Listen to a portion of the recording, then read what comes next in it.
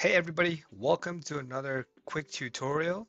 My name is Umair from NextGen Cam. Today we're going to take a look at how to use the thread mill feature on Fusion 360. So let's go ahead and jump in.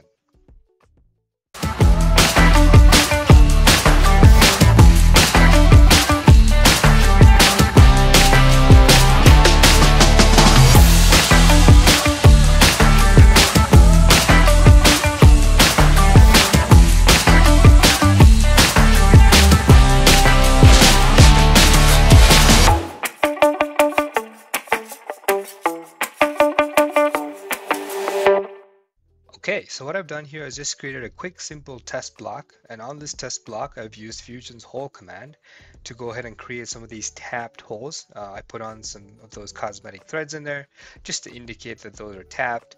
I've also created them in three different diameters, so ranging from 1/4 inch to 3/8, and going from left to right. I made them from coarse to fine so that we can try to do a couple of different thread pitches on the same diameter. So before I even go ahead and create this operation, it's important to make sure that we have the right tool for the operation. In order to do that, I've gone ahead and picked a tool from the Harvey Tools website. So let's go ahead and take a look at that really quick. Let me go ahead and bring that up on the screen. Okay, so what I've done here is I've just taken you to the Harvey website. I'm looking at the thread milling cutters here in single form. I typically like to use the single flutes just because then I can get more use out of it by being able to mill any pitch that I want. So that's why I like using the single flutes. So if we were to go down here and just check on this list, there is a couple of diameter ranges. I think what I'm going to do is I'm going to start off with this particular size right here. So we can start off with a 1/4 inch, and as you can see, there's a couple of different ranges on how much length we can get for our threads. So depending on how much stick out we actually need. I can go ahead and I think what I'm going to do is I'm going to go ahead and select this right here, the 1/4 inch thread size, but it's giving me a 3/4 inch max depth of thread. So I can simply also, if I wanted, just download the model too. Just as a quick tip, Fusion 360 now has the capability to download Harvey's tool library to Fusion 360 directly. So if you're ever interested in that, it's pretty easy to have that set up. So what I'm going to do is I'm just going to grab this tool and I'm going to take you over back into Fusion and we'll take a look at how we can model that tool in there. All right, so just by quickly downloading that tool model to Fusion 360, we can take a look at what that tool actually looks like. Now, there's a couple ways to do this, and I'm sure you'll find different ways on how to do this, but you don't actually need to download the tool or anything like that. You can simply also just create the tool in Fusion 360's tool library. But if you ever wanted to create the form tool to get a more accurate depiction of the tool, you could also do it that way. So just keep in mind there's a couple of options on how you can do it. For today, what I'm actually going to do is I think it'd be fun to show you guys how I would use this if I wanted to bring it in as a form tool instead of using Fusion 360's regular tool library to create a thread mill. Let's go ahead and actually use the form mill option to bring in the most accurate model of that particular cutter. So right here is the 2D sketch line of the side profile of our cutter. As you can see, it's kind of drawn with just half the axis. I haven't revolved it yet, but for what we're trying to do, we don't actually need to revolve it in any way. We're actually going to use Fusion's form tool option to create the tool just from this sketch line. Okay, so let's go back, jump into our manufacturing section here. Okay, so notice that it just kind of drops your sketch from the space we brought in from the design area. So what I can actually do here is I can go ahead and say under manage, I can say form mill, and then I can select the tool profile, and I can go ahead and select the tool axis right here on the center, and my compensation point is actually going to be right here on the side of the tool, furthest out, and I'm going to go ahead and hit OK. Now we won't actually see the tool being created for us, but we will see this in our tool library. So I'm going to go ahead and walk us through the entire setup for our part.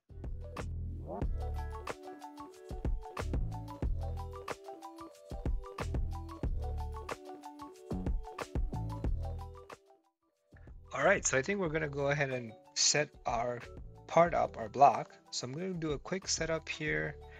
I'm going to keep everything pretty simple the way it is. What I'm going to probably do is for my stock, I am going to go with maybe doing something like fix a relative size box, but I can just have it all set to 0 here, or just do no additional stock because I'm not too worried about cutting around this. I'm just going to pop our holes in here. So I'm just going to go ahead and hit OK. So there's our setup, ready to go. Very quick, simple setup, didn't really change much in there. Next thing I'm going to do is I'm going to throw in my drilling operations here because I need to pre-drill my holes before I use the thread mill. So I'll start off with doing the 1/4 inch holes here. I'm going to go ahead and select a number 7 hole. That should be the pre-drill size for these 1/4 inch tapped holes. Now you'll notice that they are almost size on size. It's because, like I said before, these holes were made to the minor diameter of the hole.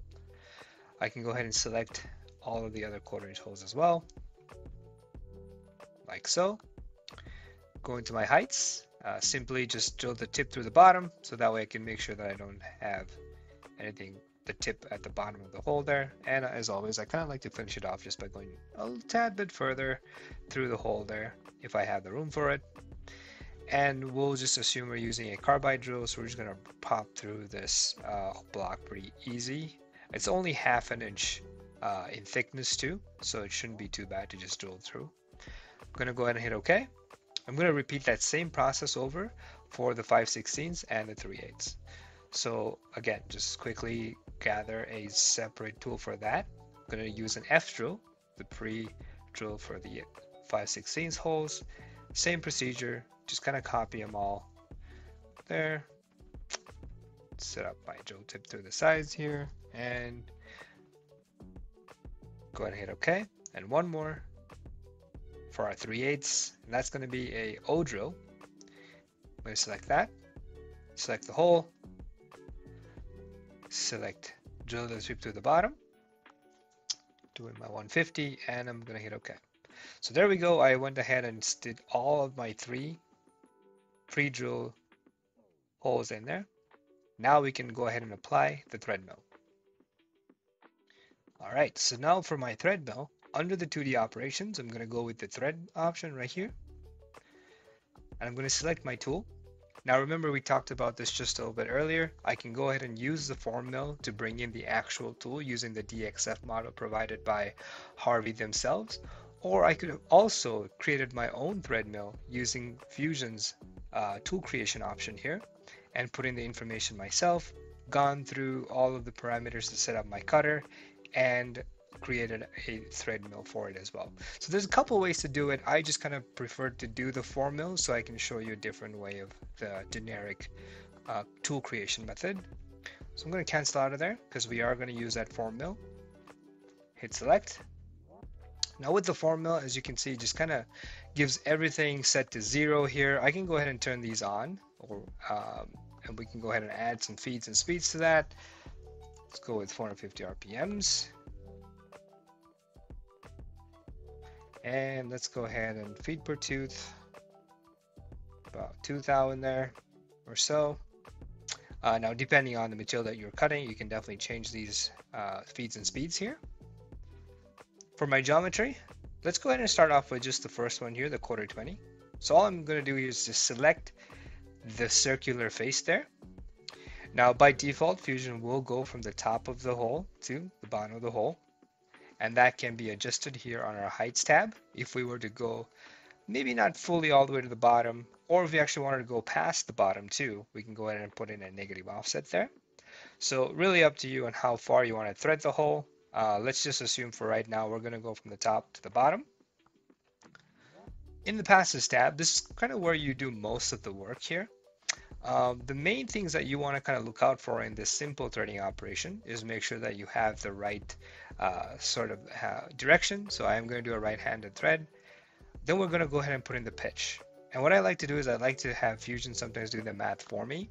So I can actually just type in 1 divided by 20, and then it won't auto-calculate and show it to me as of right now, but when it does, when I hit OK, it should take the pitch and throw the decimal value in there.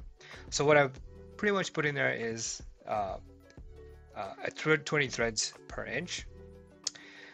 Pitch diameter offset. So this is kind of the main thing that a lot of people kind of get hung up on. So this is absolutely crucial if you did draw the hole to the minor diameter. It's what we've done here too.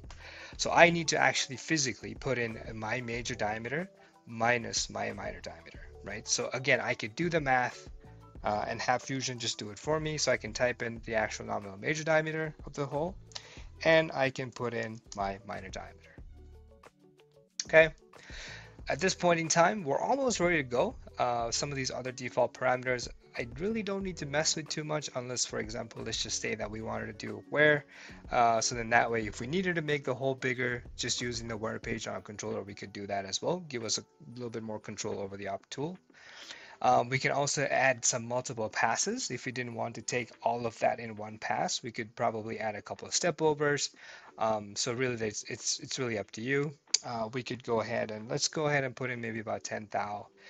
2 passes there. As you can see now, we got 2 passes, and we can also go one step further and add a repeat pass too, just so that we can have the tool come back in there and clean up the hole, right? So there's a couple of different options, and we can turn that on just so you can kind of see what that looks like. And in the linking parameters, there's really nothing much we need to do here either, unless you have a specific reason to change the entry motion. So what I'm going to actually do is go ahead and hit OK. And that's all we really need to do. We have our tool, we have our tool path. So let's go ahead and take a look at what the operation looks so far. So I'm going to right click here, and I'm going to say simulate. And now I can go ahead and hit the play button. We can see the tool come in here and then start all the way from the bottom and then work its way upwards. And because we put 2 step overs in there, we're taking 10 thou at a time. We should be seeing 2 passes, and that's pretty much what it's doing. I'm going to run that through just a little bit faster so we can see the end product here. And then we also have our repeat finishing pass. So the tool comes back in there and takes a final pass and makes a cut. And that is our end product for our very first threaded hole. Now, as a hint, I do like to turn the actual model off so we can see, just based off the stock, what the thread actually looks like. So we're looking at a proper looking thread there.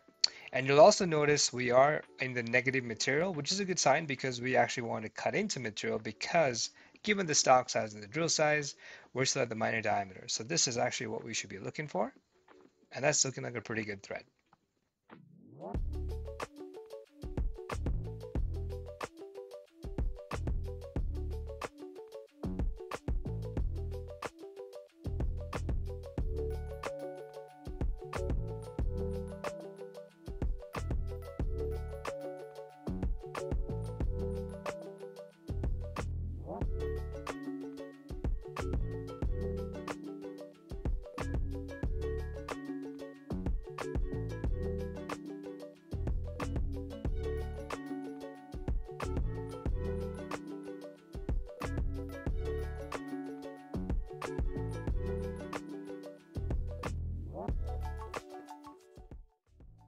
So I can go ahead and exit out of the simulation here, turn on the model back.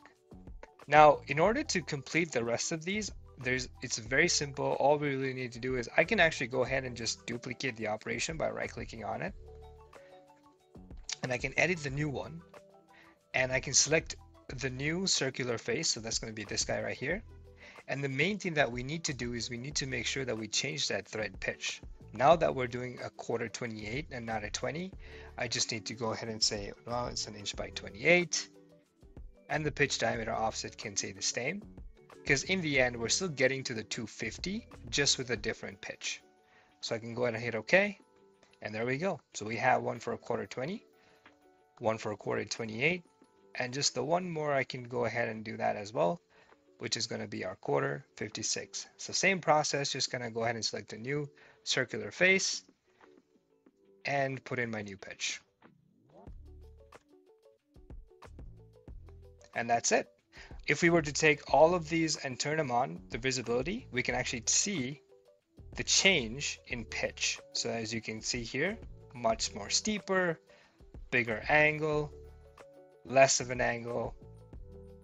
And this is probably the most shallowest one here, obviously because it has more threads per inch. And that's all we really need to do. Now we can apply the same principle to the next few holes as well. The main thing that I like to make sure is to make sure that the tool that we have can actually um, can be used in all of these different holes. Now it's really handy having that single flute cutter so that I can do multiple pitches. But how would I actually know if I can do multiple diameters? And just a quick little workflow that I personally like to use is I can go ahead and turn on that cutter. And this is why I kind of like having the cutter information as well. I can go ahead and get these diameters for my neck. So I have that at 0.115. And I can also get the diameter for the actual flute, which is at 1/8.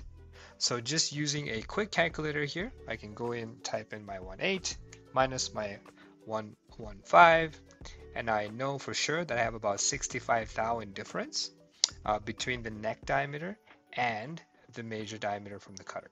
And that's still just, that's not per side, that's just a total of value. So I know that if my parameters fall well within this under the 65 thou, I can go ahead and use that same cutter for all of these different diameters. So let's do a quick little check with our 5/16 and our 3/8. Now with the 5/16, I have it drilling out at 257. So let me go ahead and clear this out really quick. My nominal is going to be 3,125 minus my 257. So well within the 65 thou. So we should be able to use the same cutter for our 5/16 as well. And then for our 3/8, let's just do a quick check on that as well. So we have our nominal, which is our 3/8, minus the actual diameter of our ring here. Let's go ahead and take check on that really quick.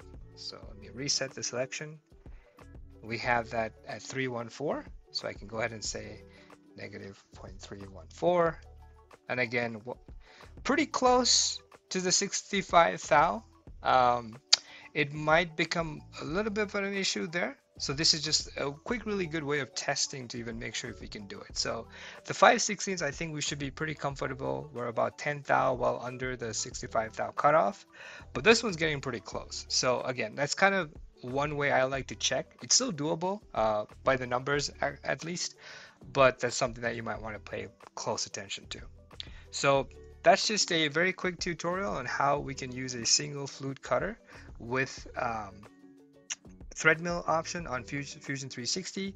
If you guys have any comments or suggestions, or if you have better ways of doing it and things that you'd like to see, go ahead and put a comment on the video below. I would like to learn a lot more of how you guys use this feature as well.